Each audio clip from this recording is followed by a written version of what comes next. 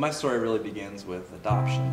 The pastor who was running this center, this clinic, came to my parents and said, so there's this child that's been born, and he was born 3 months premature. My dad said that he could actually hold me in the palm of his hand.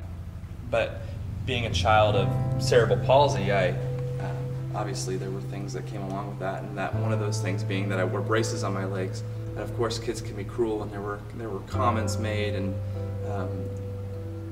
just remember feeling like I was constantly being reminded that I was different. I remember being like 15 years old or 16 years old, and my parents buying my brother a car and not buying me a car, and really feeling like, whether it was true or not, really feeling like, oh, like the reason they gave my brother a car and didn't give me a car was because I'm adopted. Clearly that must be because they don't love me more than, as much as they love my brother or my sister. The way that I viewed myself, the lies that I was telling, had a profound impact on the way that I viewed myself, and the ways that I viewed others, and the ways that I viewed God, because I just felt like if my parents don't love me, if people around me don't love me or accept me, then how in the world is a perfect God going to love me and accept me? I remember having interactions with people or talking to people at church or wherever it was, and thinking in my head, this person hates me, this person hates me, this person hates me, over and over and over in my head, and for really no reason. And so I would reject myself for others before they had a chance to reject me.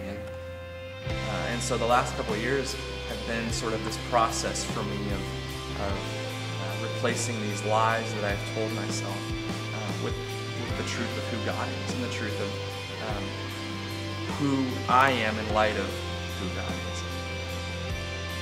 In 1 Peter 2:9 it says that we're a chosen people. And the verse goes on to say that He's called us out of darkness and into His marvelous light.